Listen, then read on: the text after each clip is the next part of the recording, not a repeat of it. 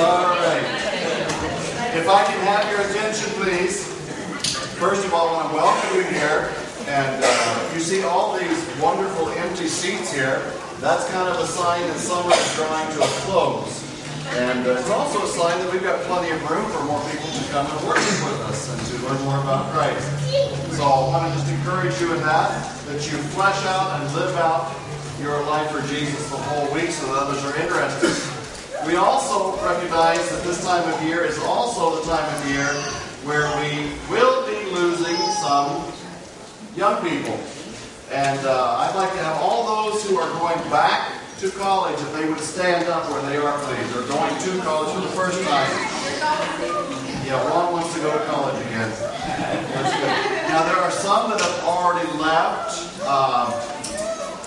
Kenny has left, and Nick has left. Is there anybody else that's already left? Okay. So what I would like to do is have these young people just come up front here, and we're going to form a circle around you, and I'm going to ask Pastor Corey if he would have a prayer of dedication and commitment for you folks as you go out to school. That you would live your life for the Lord and do well with your studies also. You can do both.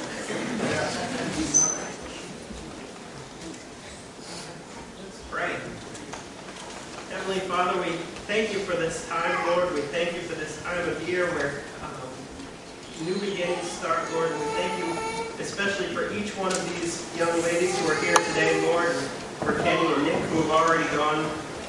Lord, we just thank you for the testimony that they've been to us.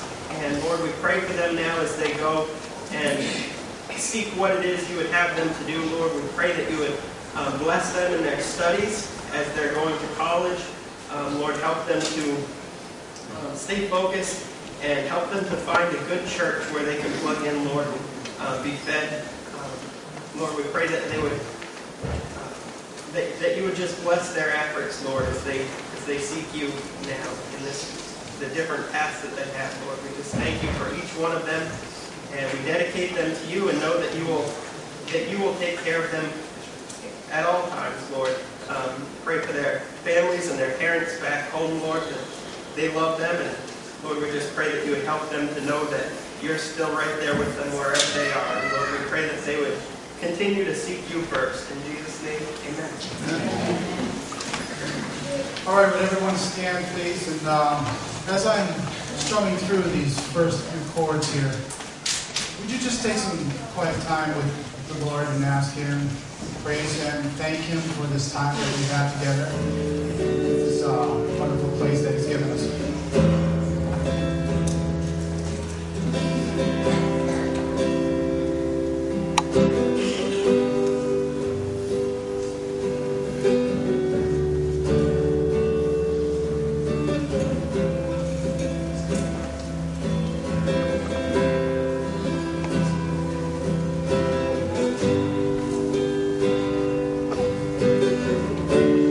What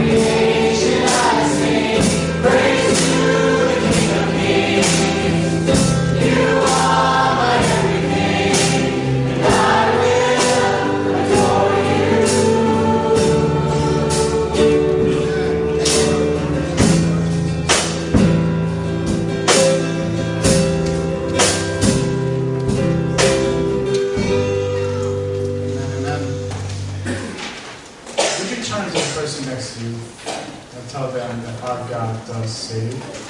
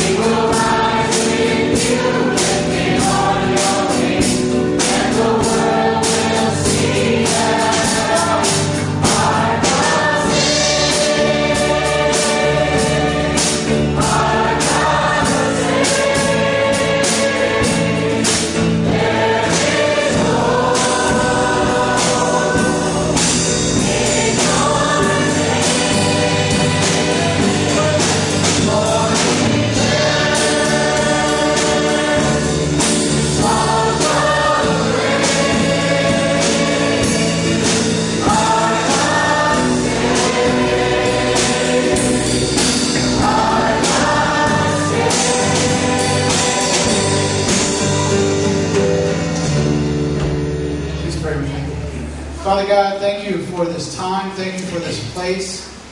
Thank you, Father, for giving us these hearts that love you. Thank you for providing us salvation through your Son, our King, our Savior, and his name is Jesus. Father, we pray a special blessing on the offerings, the tithes and offerings that we're collecting here in support of your house here, supporting your kingdom within these walls and outside of these walls, Father. We pray that your blessing will be upon them and multiply them and make them do amazing, wonderful things for your kingdom here on earth. We praise you in Jesus' name. Amen.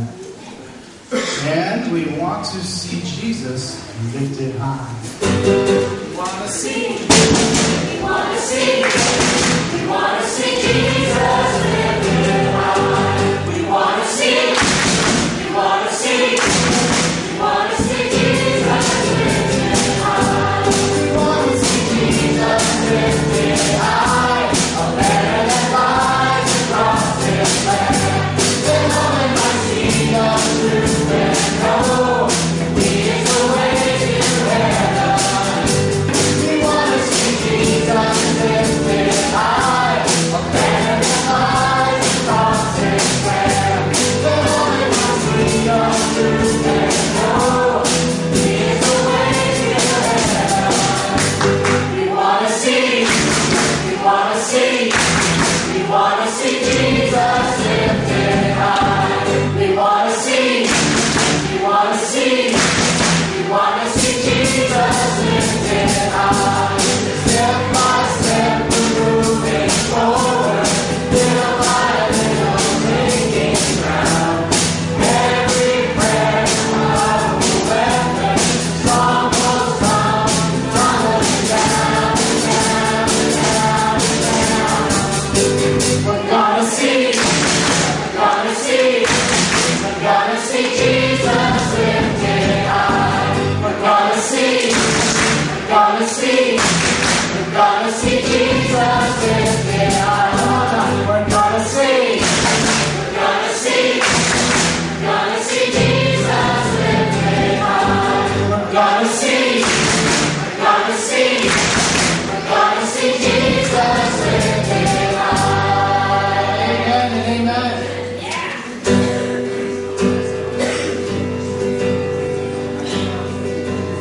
Splendor of the King.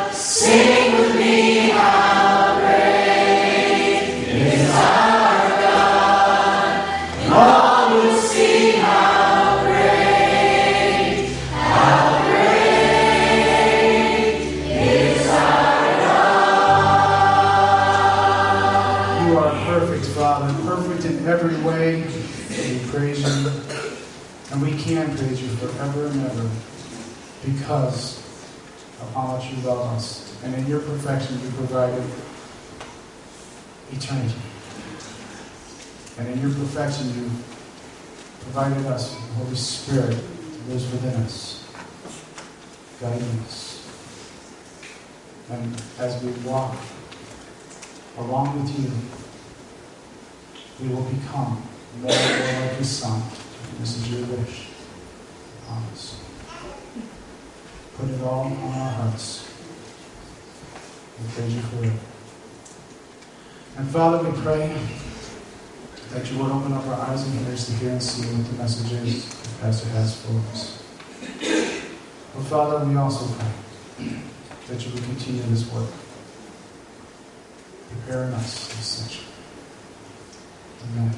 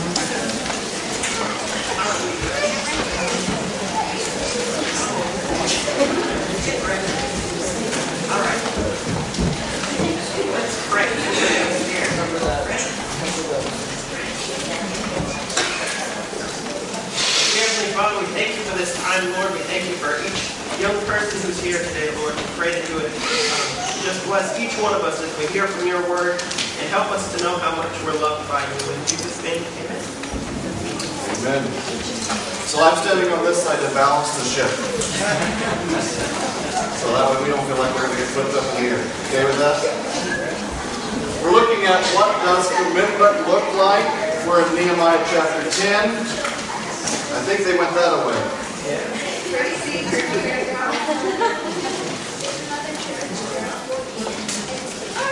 Okay. I'm much more interesting than they are. I don't think she really knows. So what exactly is commitment? Kind of a tough question, isn't it? Now, I'm kind of a sports, I don't want to say nut, but I don't fall too far from the tree. I like sports. And you know something, there's a couple of Major League Baseball teams that you got to think, these are the most committed fans on the planet. One of them is the Boston Red Sox. Can you guess who the other is? The Cubs. The Cubs. Oh my. Yeah, you got to understand, Chicago Cubs. If you are a Cubby fan, you probably are the most dedicated fan on the planet. Why is that? They can't win anything. So if you're still rooting for the Cubs, you know you're a die-hard fan. You are committed to them. The Red Sox were very much like that for years, weren't they? And then, back in the 60s, they did pretty well with Troy Yastrzemski. And then not too far back, they did awesome. They did amazing. Okay? But the interesting thing is, if you're a Cub fan or a Red Sox fan, you just are. It doesn't matter whether they're playing well or whether they're playing poorly. You're still going to root for them. They also have some of the, I think probably, I consider the top 2 historical ballparks in all of Major League. I get to go to Fenway Park. I hope to go there someday. But the Wrigley Field, I've been there a few times, and it's amazing. It's just kind of funny. You're sitting there, and you look off in the outfield, and you see people sitting on the roofs of their apartments watching the game. That's just part of the way the tradition is out there. So that I'd say those are committed people, wouldn't you? The fans of the Red Sox and the Cubs. Yeah. What about the husband whose wife does not recognize him anymore? Maybe she has Alzheimer's, or maybe she had a stroke, or maybe something came along, and we know of a situation like this. It was on Power for Living back in the 80s this was presented. And he said, I made a commitment to her, for better, for worse, in sickness and health. And he said, I'm going to do it. I'm committed to her. That's commitment, isn't it? Because let's face it, husbands, we like for our wife to recognize us. It's kind of a handy thing. When they say, who are you? That's scary. What about that friend that you made a promise to? And you've kind of grown apart over the years. This promise was made a while back, and now this former friend comes up to you and says, remember you promised me you'd do thus and so when I needed it done? I need it done. The temptation might be, I don't think so. That was way back when. But because you're a man of God, a woman of God, your yes is your yes. You made a commitment. You're going to do it. That's committed, right? What does commitment look like? In our world, commitment is becoming less of an occurrence than ever before. In sports, we see it. Used to be, if I were to mention the St. Louis Cardinals, one of the greatest pitchers of all time, Bob Gibson. The guy who had led the major leagues for decades in stealing bases, Lou Brock. If I talk about one of the great fielders on the Red Sox, Yastrzemski. If I think of one of the greatest catchers in Major League Baseball that played for the Cincinnati Reds, we would think of Johnny Bench. I'm not sure what team A-Rod was playing for. Yeah, I say it was playing for. He's been suspended, for those of you who don't know. You know, he goes to beat everybody today. There's no... The Celtics. I know they were getting long in the tooth, but I think they got rid of a couple of their top players. I'm going, where's the commitment? Where's the commitment? We live in a society of convenience and immediate pleasure. Much of what we have is disposable. It's temporary. And sadly, we treat God that same way many times. He has become the God of convenience. Remember 911? Nobody was apologetic about seeking God's help after that, were they? God was that slot machine. When we need Him, we can pull it down the lever and He'll pop up 3 oranges. He's there when we need Him. He's seen as the God who rescues in the midst of disaster. He's become the God that people will turn to when there's no other option available. But for the follower of Jesus Christ, that is not the way it should be, is it? Christ's commitment to our salvation is unwavering. So, in view of all that Christ is to us, our commitment to Him should be a top priority, shouldn't it? Today we're going to take a major look at a major commitment which God's chosen people made after they had taken a long, hard look at their sordid past. So if you're not in Nehemiah chapter 10 yet, you need to get there. We're not going to read through every single verse because my tongue just won't handle that. But we're going to look here at, first of all, the committed signers, seeing in verses 1 through the first part of verse 29. There's a lot of people that are quite willing to agree with certain ideas. Say, that's a good idea. I get on board with that. I think we ought to do thus and so. However, oftentimes when push comes to shove, it's real easy for people that were at one time very vocal in their affirmation and support to back off, especially when it begins to affect them personally. There's a lot of different venues where this happens in churches all across this world.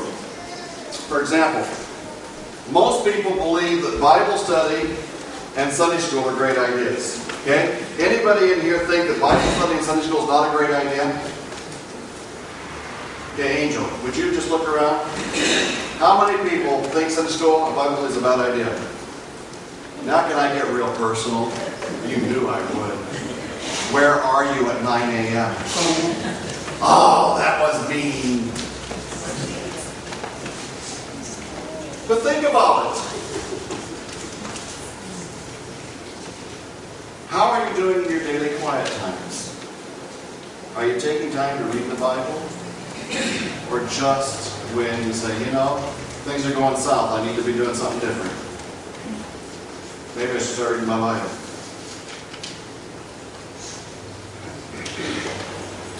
If there's a shortage of teachers, or if the materials that are being studied become a bit too personal, it's pretty easy to criticize or to simply avoid it. Most people would agree that ministry and supporting those people in ministry and paying the bills is important. But when things begin to get tight financially, it's much easier to back off and look to other people to give, to kick in. And please, I understand what it means to have difficulties financially on a family level. We just replaced a transmission and tires.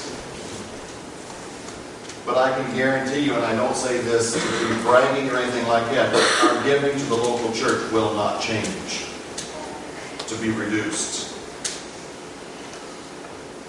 Because that's a budgetary item that will always be.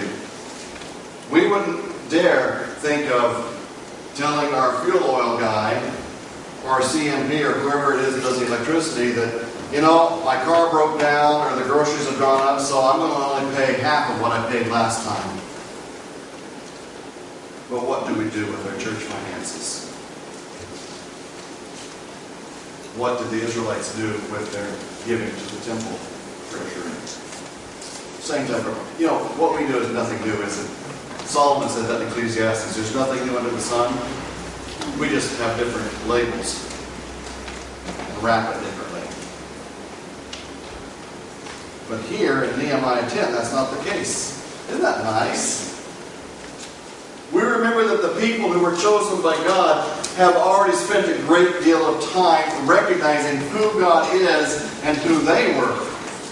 They'd experienced that deep conviction in their own hearts for their sin, and they were amazed and astonished by God's incredible forgiveness and His forbearance in their lives. But their conviction was not simply emotion at that moment. You know what that's like? It's like going to camp meetings or Bible meetings or VBS meetings or Bible camps. A lot of really big emotion at the time, and then you leave and all of a sudden that's gone. That's not what they're experiencing here. Yeah, there was emotion involved with it, but they are so convicted that it's causing them to say, I want to do things differently. How do we know that? Because they're willing to sign on the line, if you will. They're willing to put their names on the paper. They were going to let the whole community know what God meant to them. They were willing to be held accountable to the fact that they were going to live in a God-honoring way from this point forward. They were going to let everyone know that they were followers of the one true God. Now we have something like that next Tuesday. Next Sunday. Thank you. It's going to be taking place. Just had a panic attack saying, how are we going to do that? We're going to have a baptism service again for 2 more individuals. They are publicly proclaiming, I belong to Jesus. And it's not just, I don't care who knows, it's, I want everyone to know. I belong to Jesus. And I want to live my life in a way that shows that Jesus is my Savior. Baptism is like signing on the line. Now, are you scared? No, she's not scared. This is where we have that proclamation. It's an invitation to everyone. I want you to hold me accountable. You see me walking in a way that is dishonoring to God, you hold my feet to the fire. You help me to get back in line where I need to be. Now this page contains a variety of individuals, the majority of whom we would never really recognize. But let's just take a brief look here at some of the people. In the first 8 verses, you have the political leaders, the spiritual leaders, the governor, the priest. They've committed themselves to signing this document. Now why is that important? Folks, if the leadership is not willing to be committed, why would anyone else want to be? If the leadership steps on and says, hey, I'm sold out to this.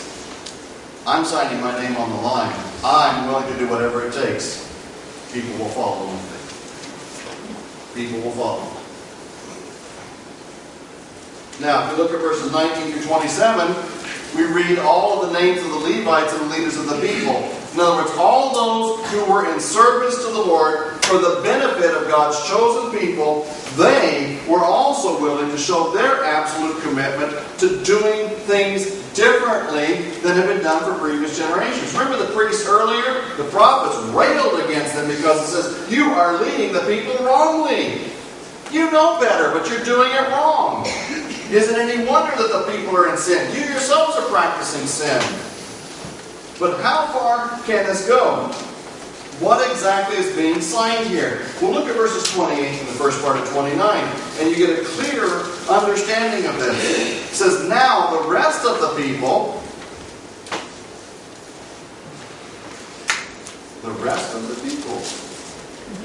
the priests, the Levites, the gatekeepers, the singers, the temple servants, and all those who had separated themselves from the peoples of the land to the law of God, their wives, their sons, and their daughters.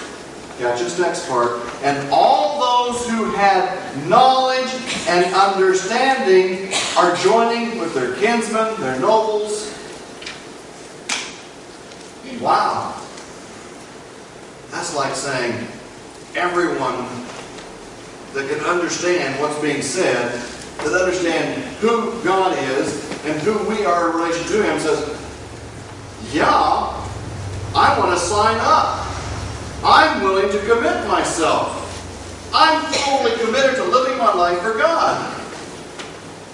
Now, if we can be so blunt, it's not that they understood every little nuance. Okay? I don't understand every single nuance, and I've been trained. But they understood that they were sinners, and that God was a forgiving and gracious and compassionate God. And they realized that they needed and wanted to show love and appreciation and honor to the Lord who had preserved them, who had guided them, who could have destroyed them, but in spite of their rebellion, He delivered them. And they said, yeah, I want to sign. I want to put my name there. But what are they specifically committing themselves to? By their signatures. Because if you're thinking and listening with discernment, you're saying, okay, but what specifically are they signing up for? What are they committing themselves to? Well, let's go to verse 29. I'm glad you asked that question because I've got some more to share with you. Through the end of the chapter. We're looking at the commitment specifics now. Now we see in the last part of verse 29 a commitment to God in all areas. They were taking on themselves a curse and an oath to walk in God's law, which was given through Moses, God's servant, and to keep and to observe all the commandments of God our Lord, and His ordinances and His statutes. Now you see, a curse and an oath? Why? Well, that was the way a covenant was made. Because remember what God says? If you do this, I'm going to flush your socks off. That's a paraphrase. Okay? But if you don't do this, watch out. It's going to be dry when it should be wet. When it's supposed to be dry, it's going to get wet. Your life's going to be miserable. That's the curse. So what they're saying is, Lord, if we follow after you, we know you'll bless us. We're willing to do it. But Lord, if we don't follow after you, we deserve everything we're going to get. Now, what stands out to me here is this simple word, all. All. They were not going to pick and choose which things to obey. Because they had done that in the past. And how well did that work out for them? Not well at all. They tried to blend worshiping God with worshiping the false gods from other nations. They remembered how they had mixed everything together in the past, and it resulted in punishment for the rebellion to God. All of these individuals who signed, and every single person who understood, were stating the fact that they were committed to do what? To walk in God's law. Folks, that's why I have no problem, and you should have no problem, going up to a brother and sister in Christ that's living in disobedience and saying, didn't you promise to live for Jesus? Why are we so polite and don't do that? We're not doing anybody a favor by ignoring it, acting like it's not happening. Folks, if someone is playing out in the street and there's a log truck coming, I do hope you're not going to be polite. That you'll knock them across the street or jerk their arm off and get them off the street. If someone is not living their life for Jesus, we have an obligation because we are our brother's keeper. You see, Scripture says, brothers, if you see someone who's caught in spiritual sin, you who are spiritual, doesn't mean you're perfect, but you're wanting to live for Jesus, go to him in an effort to restore him, to bring him back, but do so with the spirit of gentleness. In other words, you're not saying, I want to see you spell that out. No, you're not doing that, but you're saying, I'm concerned for your spiritual well-being. It doesn't appear like you're living for Jesus. Help me to understand what's going on here. How can I help you get back to walking with Jesus the way you ought to? Did that hurt? He acted like I just smacked him, but if he's walking with Jesus, we're okay. So what does it mean? It encompasses everything which God commanded. Everything that God commanded. To say, and here's where I'm so baffled. To say that we love Jesus, that we love God, and yet we pick and choose areas that we want to obey. John says we're liars. And the truth is not in us. What? We're putting ourselves above God if we can pick and choose what passages to obey and which not to obey. We have to submit to the authority of God's Word. And folks, do not allow these so-called experts or our culture to tell you what is relevant and what we can follow and what we don't have to follow. I.e., man, woman, marriage for life. Hasn't changed. How do I know that? Because God says, I do not change. James says he does not change like shifting shadows. And he said, man, woman, permanent. He also says, man, man, woman, woman, abomination. He also says, divorce, I hate it. He also says, fathers, don't provoke your children. Oh man, I should have stopped when I was ahead. Fathers, don't provoke your children to wrath. Children, obey your parents in the Lord. Everyone obey the law of the land. We could go on and on, couldn't we? Jesus says, if you love me, you will keep my commandments. Obey my words. It's not difficult. And don't fall for the line where someone says, well, Jesus didn't really say that. Because if you use that line, you're saying that Jesus is not God. What does Timothy? Paul says to Timothy, all Scripture is God-breathed. Not just the parts that you're comfortable with. John 1, in the beginning was the Word, and the Word was with God, and the Word was God. And it goes on and it says, He became flesh and made His dwelling among us. Verse 14. Who is that? Jesus. Jesus doesn't have to be quoted as saying it, because Jesus, the Father, and the Spirit were all involved in the inspiration of God's Word. You can't separate it out.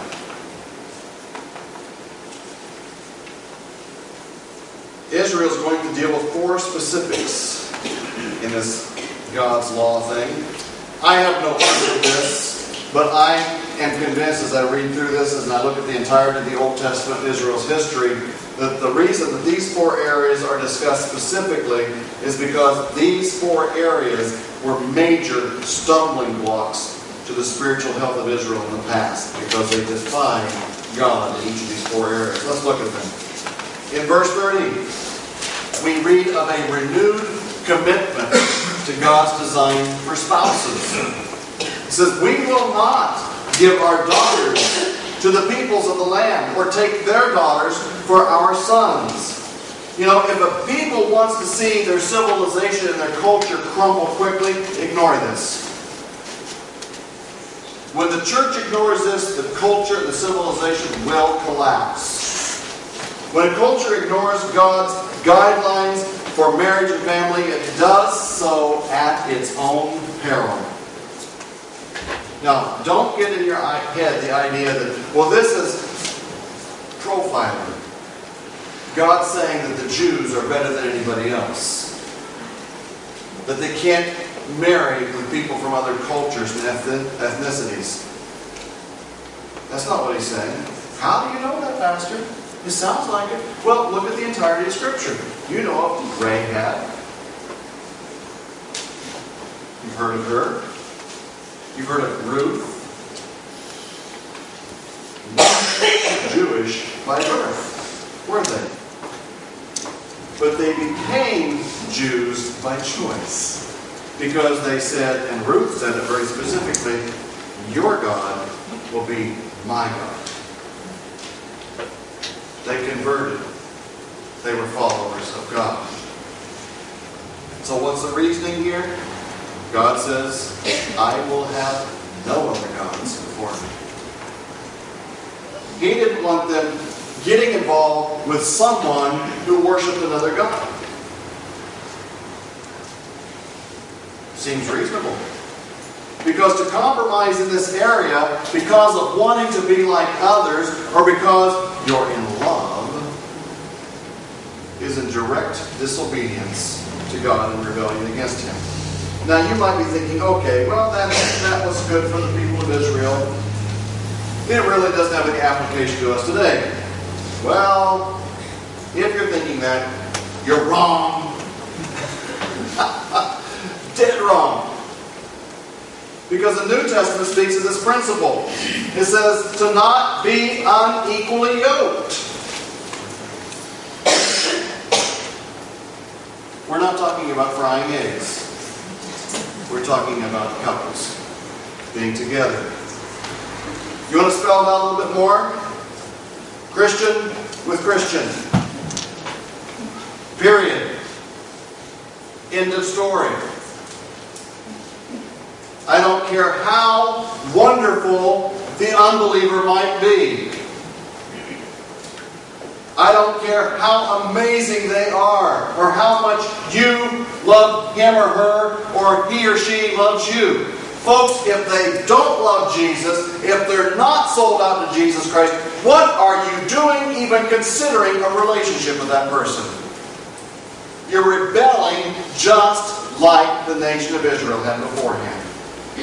And I can promise you, if you pursue it, it will cause grief and heartache.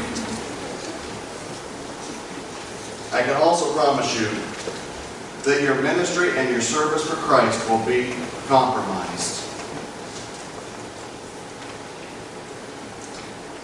Most people who have been in ministry the years that I have been would have a very full book of marriages they performed. Mine isn't full. It's not even half full. It's not even a third full. Why do you suppose that is?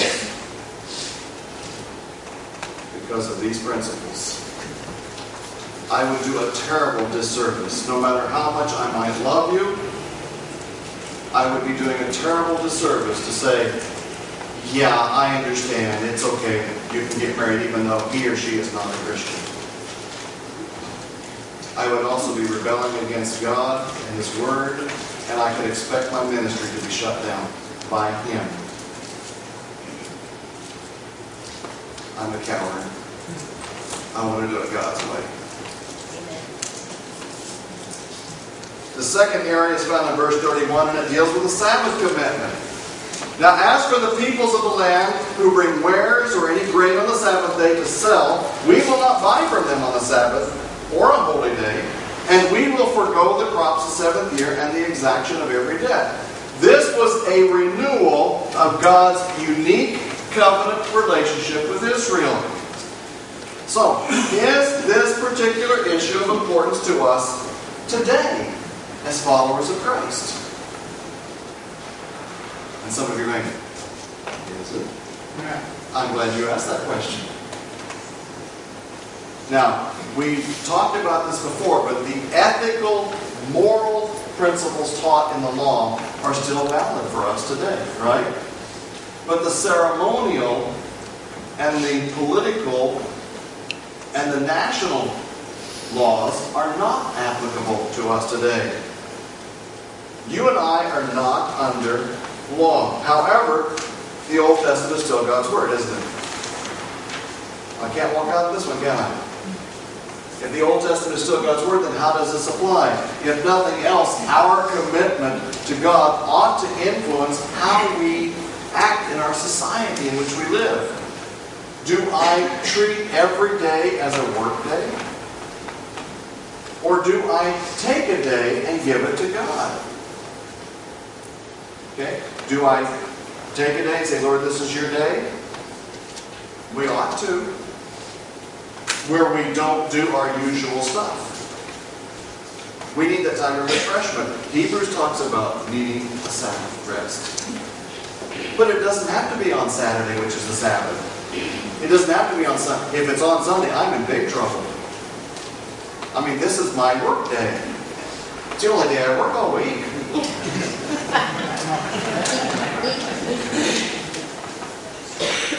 And if you believe that, we've got some swampland someplace for you. Paul wrote to the Corinthians in 2 Corinthians 15. He didn't write that. And I think I have something to say about it. We live not by the letter of the law, but rather by the Spirit of the law. Okay?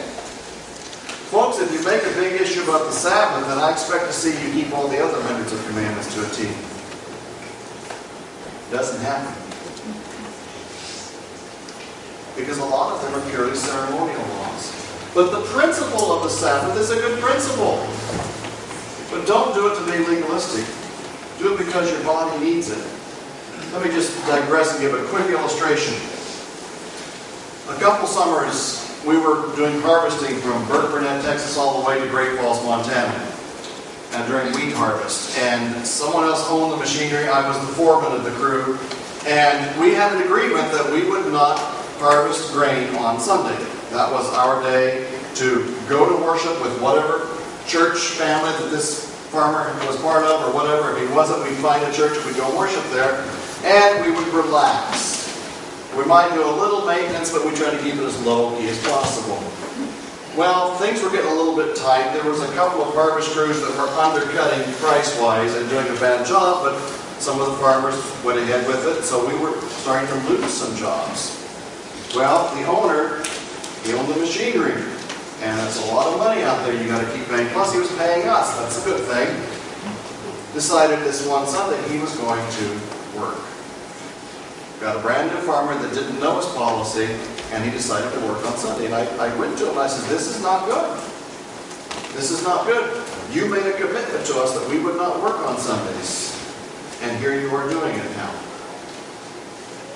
He wouldn't back down. We worked on Sunday. A couple days later in the week, something that does not happen normally, and it's the only time I've ever seen it happen, the left rear wheel on one of the combines fell off. That doesn't happen. It just fell off in the middle of the field. The owner was not pleased. Normally we could harvest 100 acres per machine per day. That machine sat for over a day. Well, we had to go over 100 miles to get the part for it. You think God wants a Sabbath? The principle's there. We need a Sabbath. We need a time of rest, a time where we focus upon God. We have made every day like every other. We struggle to find time to read God's Word. We struggle to find time to worship with God's people. Maybe we need to ask ourselves, are we so busy pursuing the things of this world that we have forgotten the one who made this world? Just a thought. In verses 32 through 35, we see a commitment to God's sanctuary. It says, we also placed ourselves under obligation to contribute yearly 1/3 of a shekel for the service of the house of our God, for the showbread, for the continual grain offering, for the continual burnt offering, the Sabbaths, the new moon, for the appointed times, for the holy things, and for the sin offerings, to make atonement for Israel, and all the work of the house of our God. It's a tax. It's a church tax, basically, if you want to look at it. Likewise, we cast lots for the supply of wood among the priests, the Levites, and the people, so that they might bring it to the house of our God, according to our fathers' households, at fixed times annually, to burn on the altar of the Lord our God, as it is written in the law, and that they might bring the first fruits of our ground, and the first fruits of all the fruit of every tree to the house of the Lord annually. Upkeep. Basically, in order for corporate worship to function as it ought to be, the way God designed it, the people needed to support it financially. So the people are saying, we're making a commitment that we're not going to get caught like we have in the past, where we've watched out for ourselves rather than God's sanctuary. We're going to make a commitment that we are going to pay a portion of all the upkeep and all the utilities of the property. Because neglecting God's household was seen as dishonoring to the Lord. And expecting only certain individuals to take care of this was never considered. It was an expectation of all God's people. Now, is there a principle for us today? What do you think I'm going to say?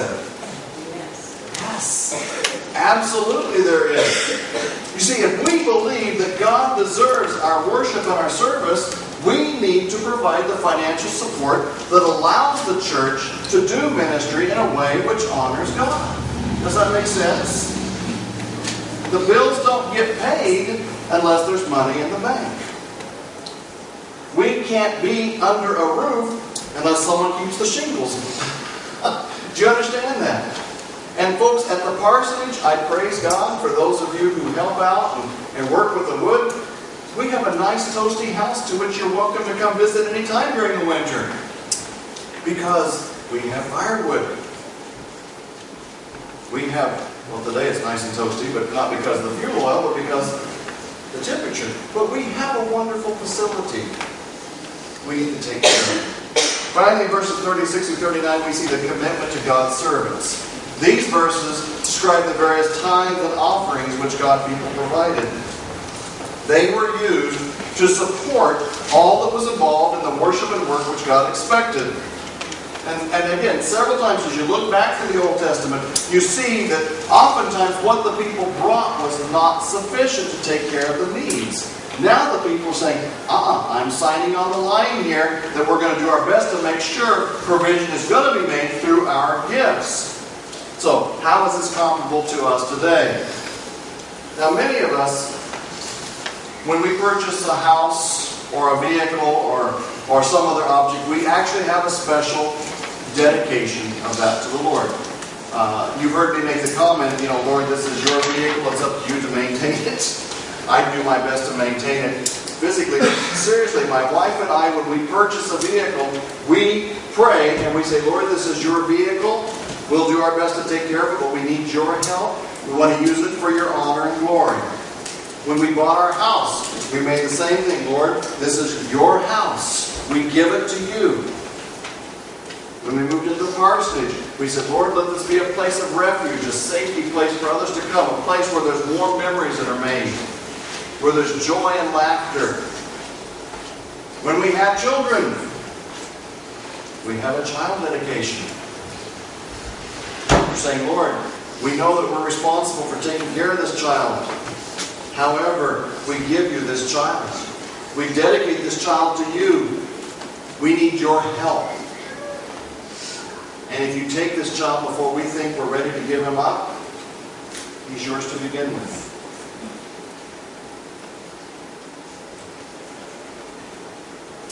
It's that recognition that all of it belongs to God.